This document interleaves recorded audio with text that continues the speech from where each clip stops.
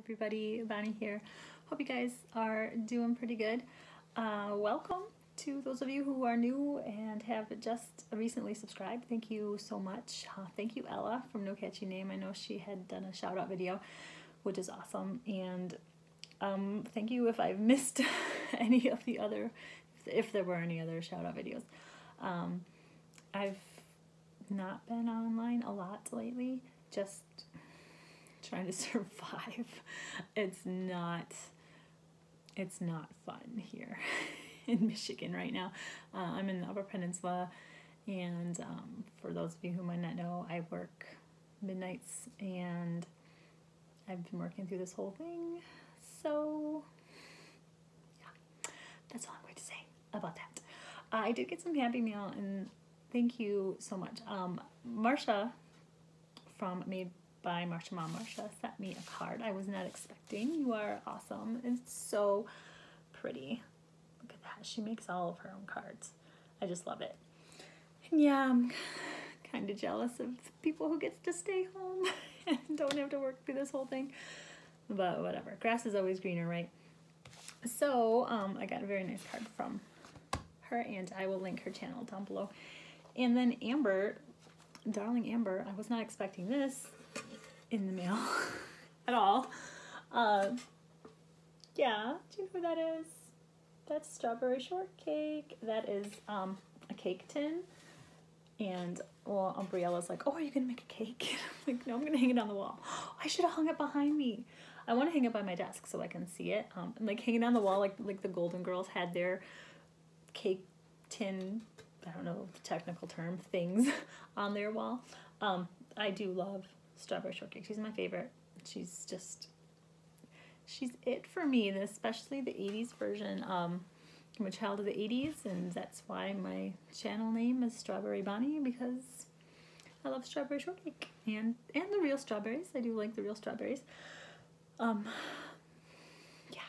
So I haven't been working on a lot, which is why I haven't put out a video, and I've just been tired and in survival mode. But I did finish Sophia's little purse. I stuffed it a little bit and sewed it together, and then this is wire here, so it's bendy. So there's my Sophia. It goes on her arm like that. I'm going to be fixing this arm. I don't like how low it is, so I'm just gonna bring that up. I don't know, I'm kind of fussy. And I still need to get her glasses attached to her and trimmed, because you can see the little wires right there. And then she's got those glasses, those holder string things. I have to find a necklace or something to make that with, and then I will start on Rose. I did read through the pattern for Rose, and that pattern unfortunately is no longer available. It's from Allison Hoffman, Crafty is Cool, and she pulled the patterns from Etsy, which is where I bought it like 2 years ago. But she's coming out with a book that I mentioned in my last video, I'm pretty sure, in September. So it's a kit, like you can make Sophia. It'll come with the stuff to make Sophia, so that's exciting. I'll be making another one. I've just been crocheting on my shawl, my purple one that's in here, just as discomfort. That's all I've been doing. I've gotten pretty far. You can hear my stitch marker on there, the little deer one that I made from the charm that Amber sent me. But right now I'm on elderberry. I've got elderberry attached to latte cake, and it's going to be bigger than I thought, and it's heavier than I thought, which I love, because it's kind of like a weighted blanket. This is just, I'm sorry for the noise there, it's just the granny shawl, granny stitch.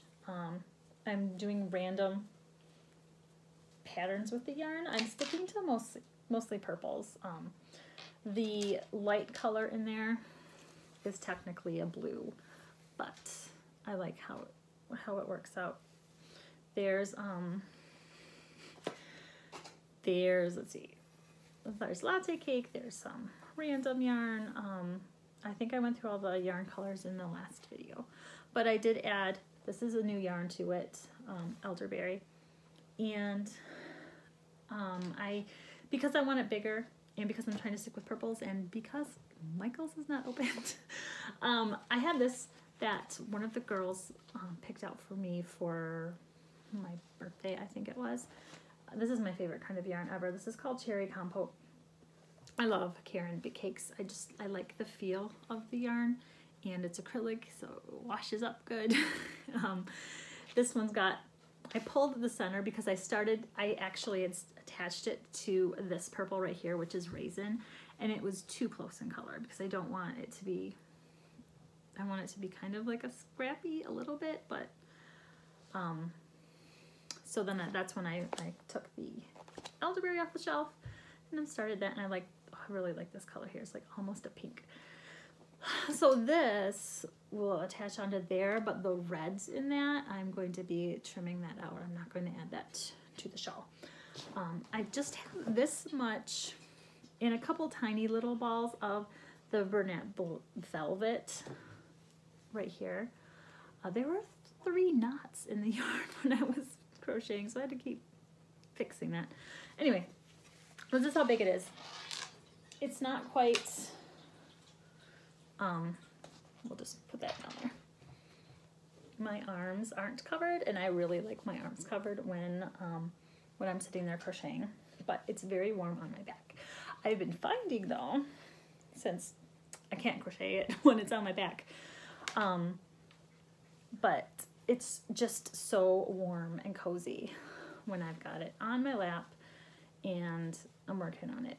I do like to wear shawls like this, kind of like half poncho, which is what I'm going to end up doing with this. Just like this. Because when I'm sitting in my chair, I've got a blanket on the back of my chair, which keeps my back warm, but you can't really get into a blanket when you're trying to crochet because then your arms aren't free. This, however, you can see I need to go a little, at least to my wrist. But it's really warm to keep up here, and then it stays, and then I can crochet with it on, and it's just so cozy. I've been falling asleep wearing this, just like this, just oh, nice and cozy. So that's what I've been working on. I worked a little bit on the blanket of the neutrals with the gray and the tan, but this is what I've been working on for the last couple weeks, maybe. I don't know. Anytime I get a chance to sit down, I start working on it, and then that usually means I take a nap because I fall asleep. I'm using an H hook, I think. Or is it a G? No, I'm using a G, a 4mm hook. So the granny stitches are a little bit tighter. I'd made a shawl before with, I think it was a J hook, maybe? I don't know, it was a bigger hook. So it worked out fast, but then there's the holes, of course, are bigger in it. And I really like how this is not so big. So that's what I've been doing. Hopefully I'll be seeing you guys sometime within the week, or maybe next week. Wow, I can't even say that word.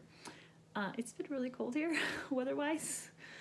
I drove home in almost whiteout conditions. A couple of spots on my drive, it's by a lake, and then with the snow, it was like May 8th. Yeah, it's cold. It's like gonna be in the 40s today. Jenny, I'm a little bit jealous of you with your heat wave in California. I can't even imagine 80, 90 degree weather right now. It's cold. But that's okay, because then that means I get to wear this and I don't have to put it away. I'm not going to put it away. I'm going to leave it on the back of my chair. I do have a few other things that are like not being worked on right now that I want to finish too. One of those is my granny square and rectangle blanket that I'm doing in St. Patrick's Day colors that Terry from Yarn Joy had done that gal a couple months ago, maybe. I don't know. I just did never. Oh, that's just one more thing that I need to do.